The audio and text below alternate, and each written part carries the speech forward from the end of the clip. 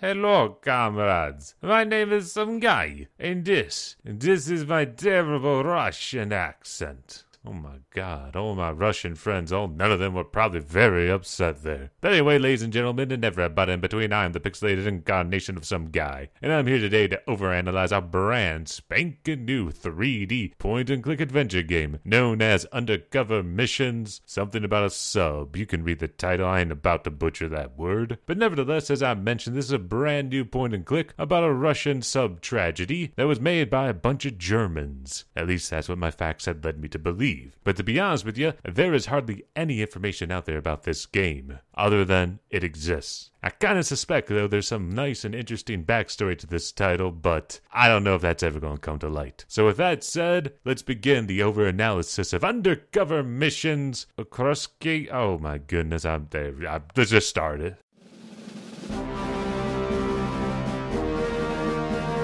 Well, this is a rather minimalistic main menu, but hey, there's some jamming tunes for us to listen to. Ooh, I feel pride for the motherland already.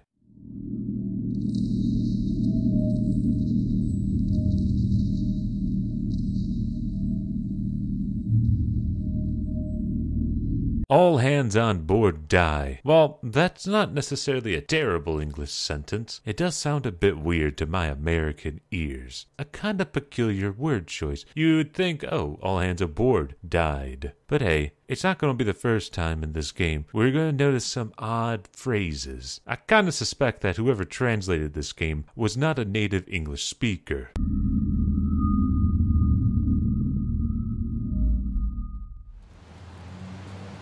Oh, looky here, we're in a cutscene. And what our eyeballs are taking in right now is an image of the Winter Palace Square in St. Petersburg, in, well, Russia. Now, I can't figure out if this is concept art or if this is just a picture with some fancy filter effects thrown atop of it. What do you think? Because I can't really tell. That dome right there, I don't know, it seems a little handmade to me, but everything else, it's walking the line. Oh yeah, I should probably get back to the game. Colonel, a charred body was found this morning.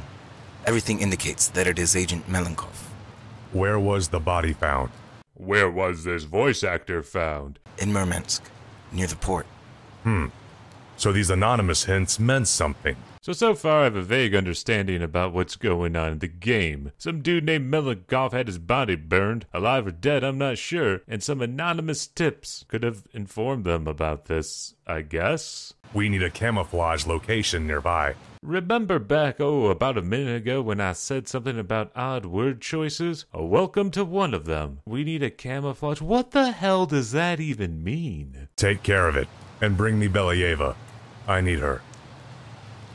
And scene. So that ends the intro cinematic. Yeah, I didn't really get a whole lot out of that.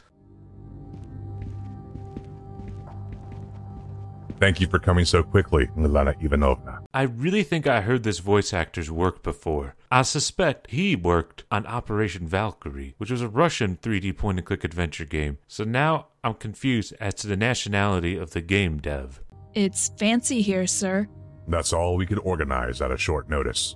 Well, that's just what the game developer's money could buy. What? Art assets aren't cheap, folks. And what are we doing here?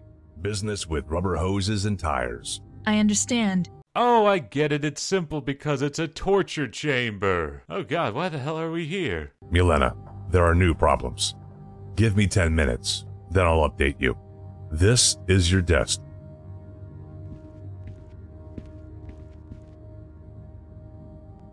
Okay, so we're at the tutorial part, and we have new problems now, apparently. So I have to wait 10 minutes for this guy to come back. Right. Still have no clue as to what the hell is going on in this game, except we're in a torture chamber now. But hey, we got a nice desk, I guess. And oh my god, are my eyes deceiving me? I haven't even cracked open a beer yet, but yeah! Well, those keys definitely say pussy car on it. Wow. Alright, game. So armed with our pussy car keys, what the hell do we do? Why we click on every single thing in this room? Because you see, When that character said, "Be back in 10 minutes," he meant, "I'll be back after you examine and pick up everything in this room." And no, I'm not making a joke there. That is 100% the truth. You have to pick up everything and look at everything. Maybe it's to force the player to have a full inventory before they need to set off and actually use the items, or maybe it's just a way to mask bad programming or suspect game design.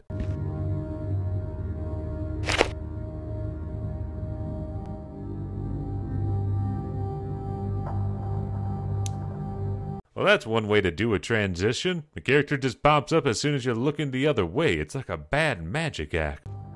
Milena, we can start with the briefing. Okay, this is really weird. We are in the middle of the room and fade to black, poof, we're here now. Talk about not having continuity with your character placement, game. No, fade to black doesn't explain this random weird movement over here all of a sudden. We are tracking down a new criminal organization, the Vori, as we call them. We've linked them to a series of thefts and other crimes. On January 17th, 4 T-90 battle tanks were stolen in Ulyanovsk. Less than 2 months later, 2 MiG-29s were stolen in Novorossiysk. Well, I think I've heard this story before. There's a difference between stealing and, hey, I'm trying to sell on the black market to make ends meet because I used to be a general and now I get paid nothing because the damn Soviet Union fell apart. A monitoring camera could take pictures of the intervention team during this theft. Okay, that doesn't make a whole lot of sense. A monitoring camera? Maybe he's talking about like a surveillance camera, and it could take pictures. So are you saying there's a possibility that there was a surveillance camera that could have captured some video or photos of the theft? I think that's what he's trying to say, and I think the voice actors just read whatever the hell was in front of them and just thought about the paycheck at the end of the day. Their approach reminds me of a military elite, specifically a Russian military elite. Okay, so you do have some photos of them. So by could, you meant I have photos of the theft. Alright, okay, yeah, we're slowly figuring this thing out. So our own people steal our weapons. Yes, it looks so. Unfortunately, stealing weapons is more lucrative than other criminal activities. Okay, that's a nice fun fact there, Colonel General. Who the hell are you again? Milena, there's something else. The police found a completely charred body last week. Since when do we deal with trite murders? Yeah, we're more into torture chambers. It is not just anyone, Milena. It's Artur Melnikov. Yeah, screw regular everyday murders. We're supposed to care about this guy, who I think they were talking about in the intro cinematic. A character we've never met. So why the hell should we care about anything happening to him? But our heroine certainly does. It can't be. Arthur is too good to end this way. Wow, this voice actress did an amazing job conveying the same sense of pure indifference that I felt upon hearing about this character's death. There are reasons to believe in that, Milena. I can show you the pictures later. The identification is still taking place. The corpse is missing fingertips and teeth. It's not him. We assume that it is him. Artur has recently received leaked information from inside of the criminal organization.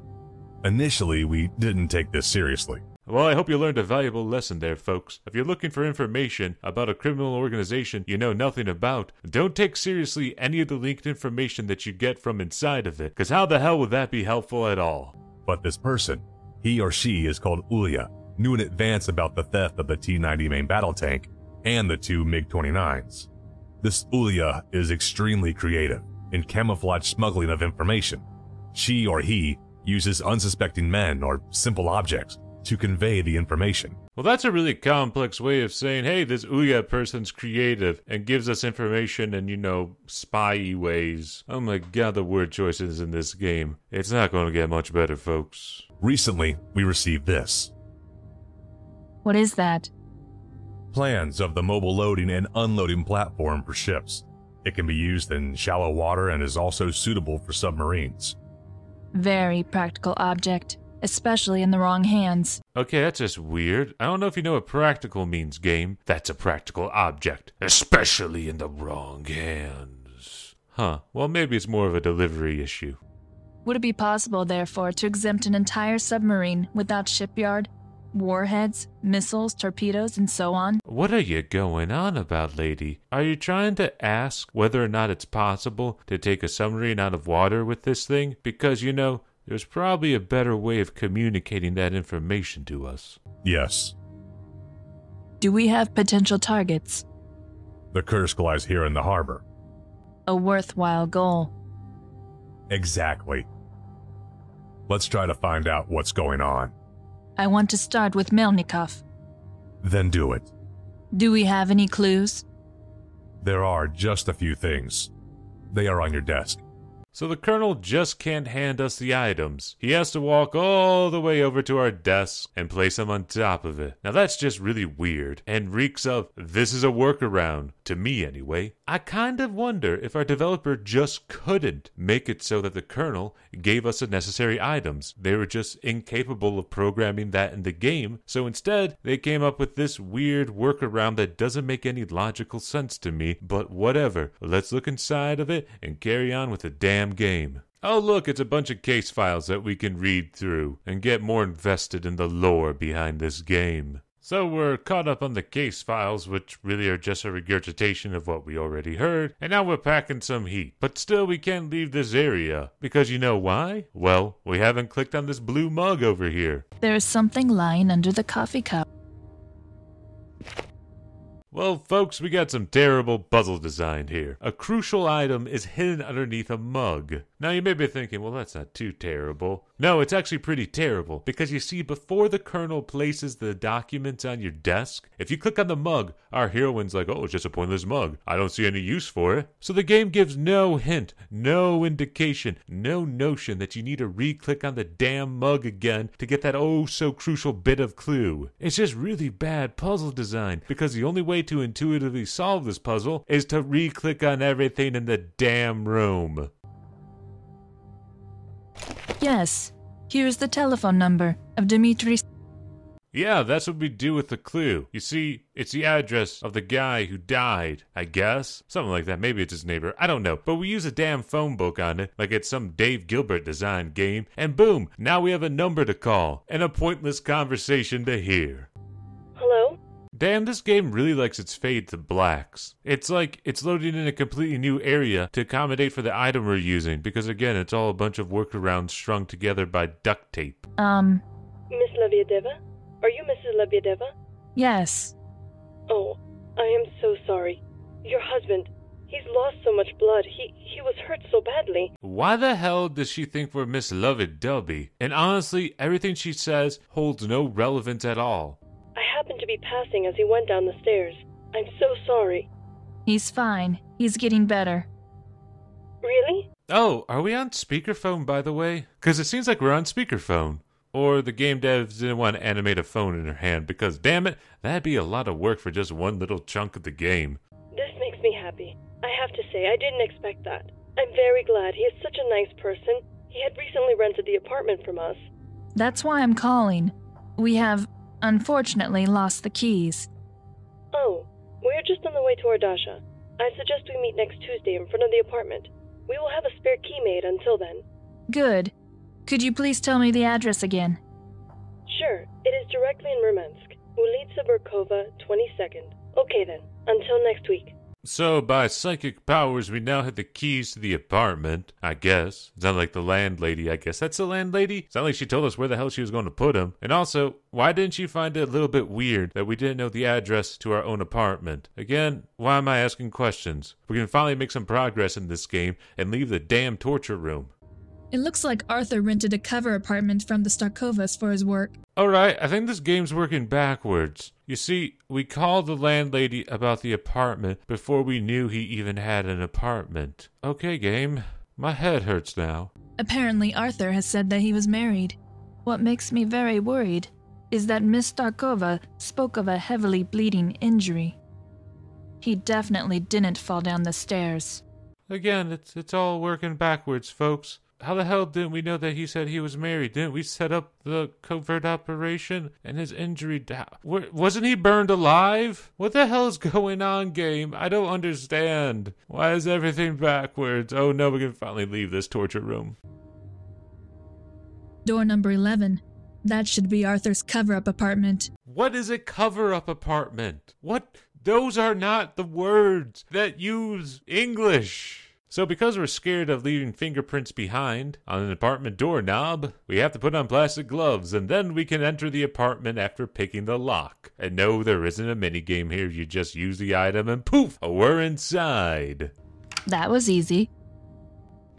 There have got to be some clues pointing to Arthur's disappearance. Alright, thank you for telling me why I'm here, game, because seriously, I didn't know why I was here. And also, thank you, voice actress, for recording on your cell phone, because that audio quality drop isn't noticeable at all. The apartment is too clean. This has to be a cover-up apartment. So, a clean apartment's a cover-up. Likely for a guy posing as a well-insert-your-own homophobic joke here. It's alright, we pillage our way through the apartment and pick up every item that we can pick up, until we find the key to this door, which we unlock, and then we open the interesting suitcase inside of it. No. So all that's inside this suitcase are some files that we can read that then motivate us to go to the next door neighbor and investigate them because, well, let her explain it. A file about the person Arthur observed. There are handwritten notes, too. There's something about financial troubles, unknown person every Thursday, 1300, wife and 3 kids, contact K.L. What does that mean? Ah, apartment number 12. The apartment next door. Yeah, I don't know what any of that means either, lady. But what I do know is that we need to go next door. Well, no.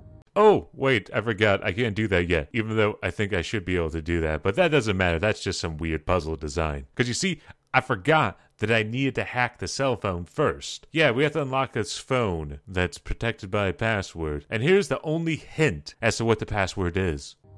I think his birthday was in early August. So that's the game's only hint for a 4-digit password. 8. And that it was in early August. So we got 8 and early. That's all the hints we're going to get. So you absolutely have to brute force your way through this puzzle in order to solve it. You have to go through every goddamn number with a combination of 8. Because, these guys are in Europe, so maybe they use the, month first, then date, then year, whatever the crazy Europeans over there use. Yeah, not a very fun puzzle at all. Fabulous. Now I can access the phone. Let's see who Matur was in contact with. First message. Hello. Looks like I can get you even more from the old weapon system of the Kursk. Well, it sounds like to me, lady, that he was in contact with a much better voice actor. Good for me. I can really use it right now. Believe me. But we must get the whole deal done pretty fast. Call me as soon as you get my message. We'll talk face to face. Ideally today and somewhere outside town where we can be sure no one else will see us. Then we will discuss the rest, alright? Oh, and something else. Bring something with you that will prove you don't just have a big mouth.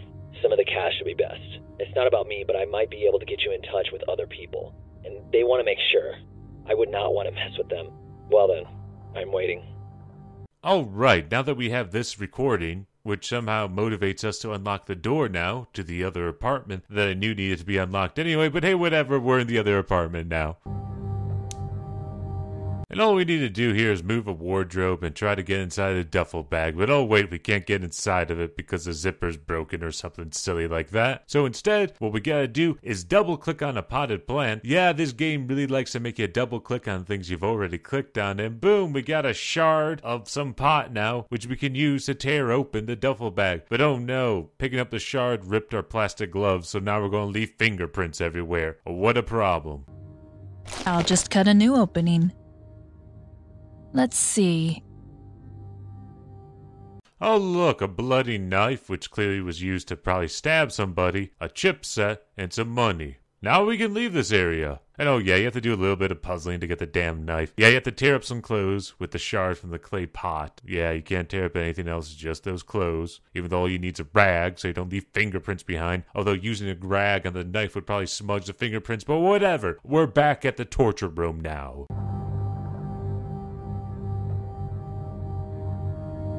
Wow, we randomly teleported again for no good reason. Wonderful. Arthur has followed a sailor from the Kursk. His name is Osip Gerasimov. There was a lot of money, circuit boards, and a blood-stained knife in his apartment. And also a different recording apparatus between the voiceover work. Come on. How'd you let that slip by, Debs? But anyway, yeah, that's why we had to go inside that apartment. It was the apartment of a sailor, who I guess was involved with all this thieving. Although at the time, that wasn't clear at all. A good job again, storytellers, for telling me why I was doing something after the fact. From what you've told me, it would not surprise me if the circuit board appeared to be a covert hint from Lila, or something like this.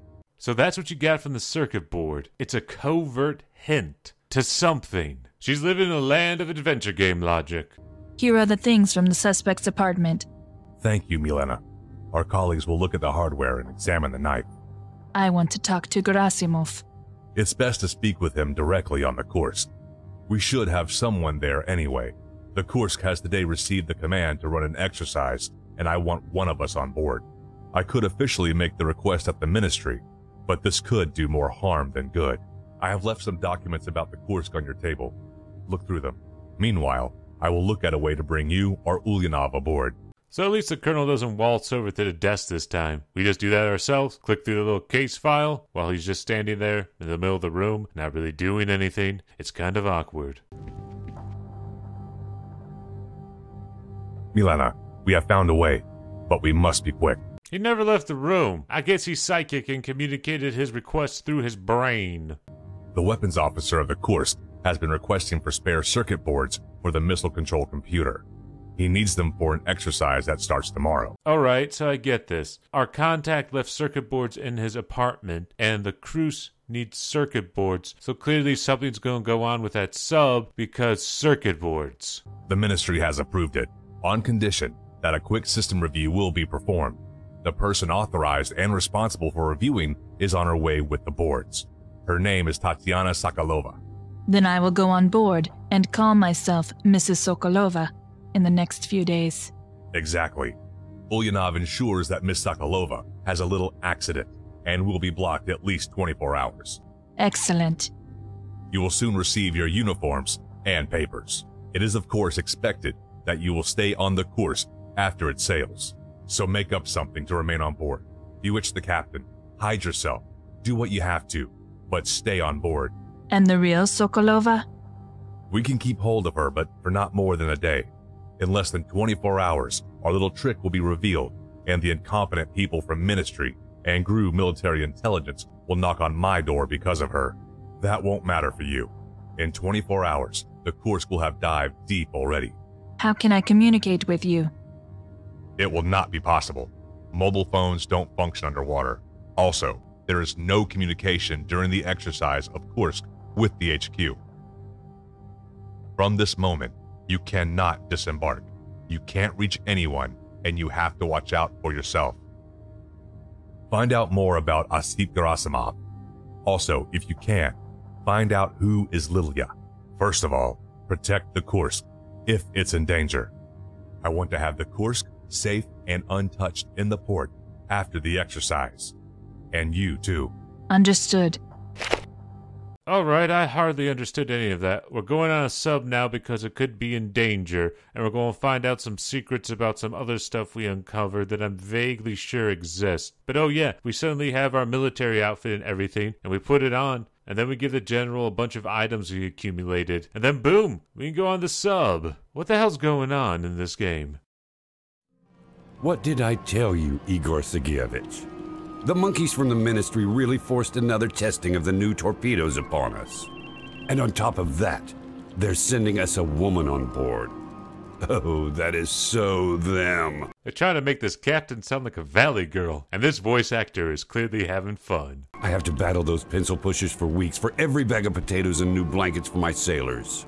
But they always have enough money for harassment and controlling us. One should think the Admiralty holds you in higher regards. After you piloted the Kursk into the Meridian Sea recently without being detected. Did that voice actor flub his line, or was he reading a different script? Because he said Meridian Sea, when clearly he meant Mediterranean Sea. There was a lot more letters, man. Oh, as if. Oh, as if that is totally them. Oh my god, have you seen Tina has a new Ferrari? Hero here and Motherland Protector there. I don't give a damn about their empty words, Igor Sergeyevich. The young lady is here. Captain Vladin, Lieutenant Tatiana Sokolova. And I just teleport into existence to make for some really awkward transitions. I come to check the newly built weapon systems. Just so you get it clear straight away, you'll do your job as quickly as humanly possible. Whenever you leave the ship or return, you'll report to the first officer. You talk to no one and don't stand in anyone's way. As soon as you're done, vanish. I'm in no mood to have the crew start a mutiny because of you. The sailors won't even see me, Captain. I highly advise that be the case. You are under observation, understood? One wrong move and you'll be thrown off the ship. Is that clear? Got it. We have prepared a cabin for you. You can make yourself comfortable there. Thank you. A pretty cabin they have prepared for me. First thing I should do is meet Korobernikov and complete my official job. Okay, so we're on a sub now, and that ends Chapter 1 of Undercover Missions Kursk. Yeah, there'll be a Part 2. I'm not too sure about Part 3 or anything else, because believe it or not, I haven't beaten this game yet. But oh my god, it's a doozy already. So yeah, there's going to be some more about this game at some point. Hopefully you guys will be around and see me then. Bye-bye.